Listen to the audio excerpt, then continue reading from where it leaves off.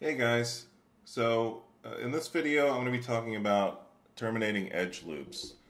And what terminating edge loops is all about is taking an area of your model that has higher poly density and then terminating loops and lowering the poly count in other areas of your model where not as much topology is needed to support the shapes that you're trying to create. And this is generally done in areas of the model where there's a face, usually. Somewhere where there needs to be more detail. So there's a couple different ways to go about this. I'm going to demonstrate a couple and show you my workflow and how I go about it. So I'm going to start with a plane. And make sure you always have a center line.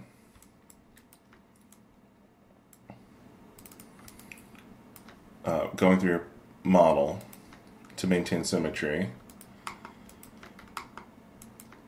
So let me turn off the grid. The first thing we want to do is pick where we want to terminate the loops. Now you never want to terminate on that center line because that's going to create a pole. And I did a whole nother video about poles. You can refer to that, but I'm not going to get into that now. But for now, just know you don't want to terminate on your center line because that'll create a 5-star pole that will break. You won't be able to select the entire loop at once, and it'll cause other problems. So we're going to take these loops over here. This is what I usually do, is go into quad draw.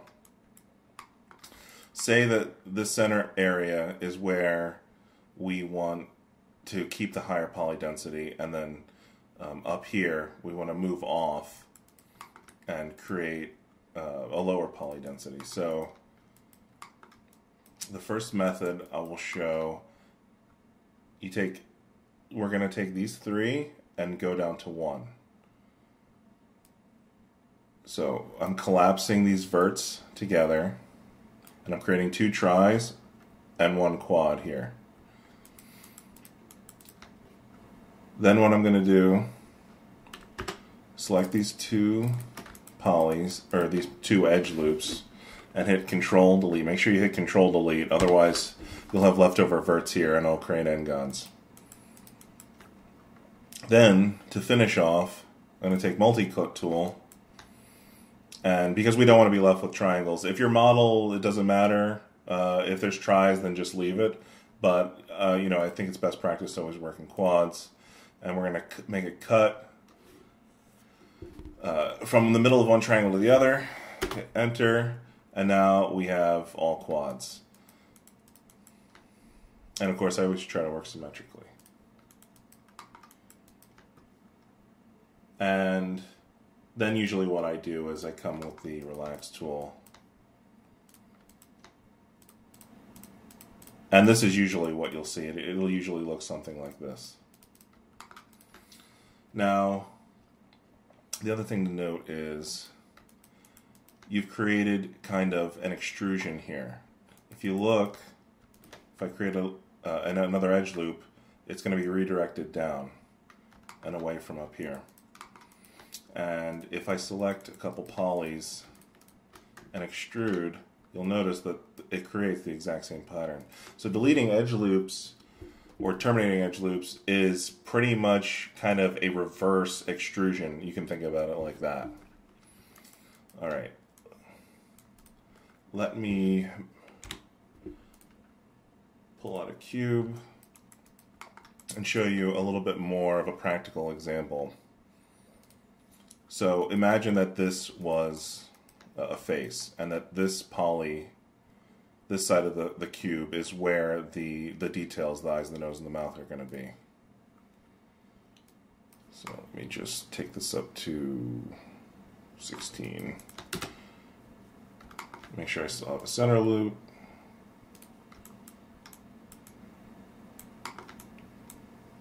Good.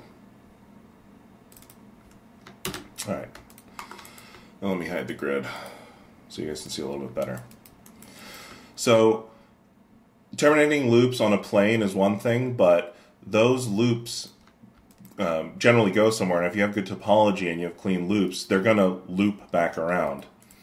And you don't want to be terminating something on one end and then have that loop come back around. It'll completely defeat the purpose. So generally, when I'm working, I will pick loops that are clean around and then delete them on this end, and then this will be my area where the higher poly density will be, and then I'll also delete them on this end, and then so on all of these back faces we'll have lower edge count. So just to go run through that one more time, what I did before, I'm going to do the 3-to-1. Quad draw. So we'll do these 3 polys here, here, and then come down here. You can select these edges so you can know which ones to do. Then I'll come down here, do this one, do this. Oops, that was weird. My normal's freaked out. And then just repeat that step. Cut here, and then select these edges and hit Control Delete, and then go into sculpting.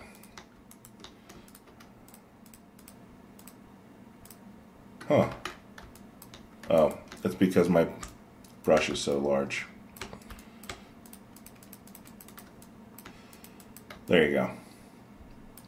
And then we're going from higher poly density to lower poly density. Alright, so let me pull up another cube, because there's another way that I do this as well.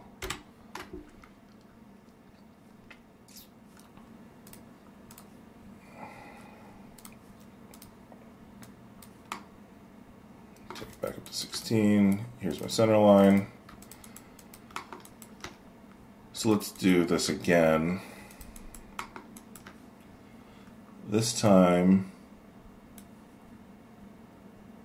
say we only wanted to get rid of one loop on either side.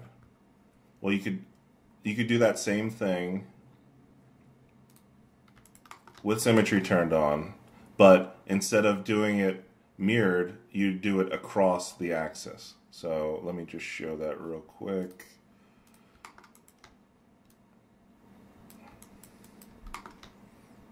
So instead of then doing this, leave it that way, go back in your multi-cut, and then we'll do it across the axis. And that way, well, you'd have to do it on the other side, but that way you could just delete a single loop and be on either side. And then the other way that I go about it,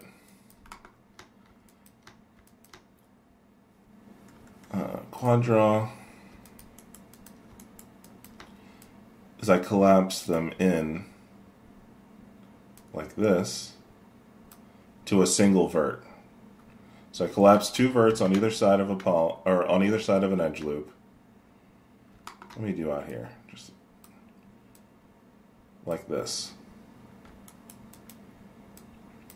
And then I'll highlight the poly so I can come down here and do the same thing.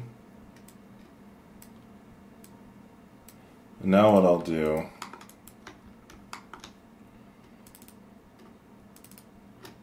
or I'll select these 2, and then this middle edge. So I won't be left with 2 triangles, I'll be left with this triangle quad looking thing. And make sure you come up here and do the same thing, and then hit Control Delete.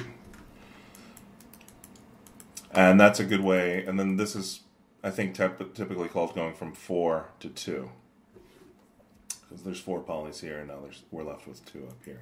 But this will leave you with, where is it? Sculpting, relax. This will leave you with this strange looking quad. And then keep in mind the way your edge loops are going to be then redirected. I showed on the plane earlier. So if you do this, you're going to create pretty much an extrusion, a loop from top to bottom.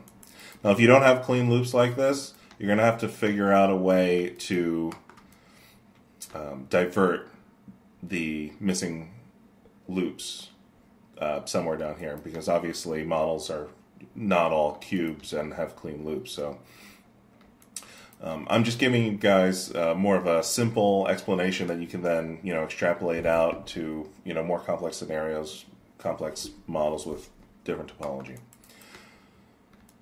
Alright, so that is pretty much it as far as deleting edge loops or terminating edge loops.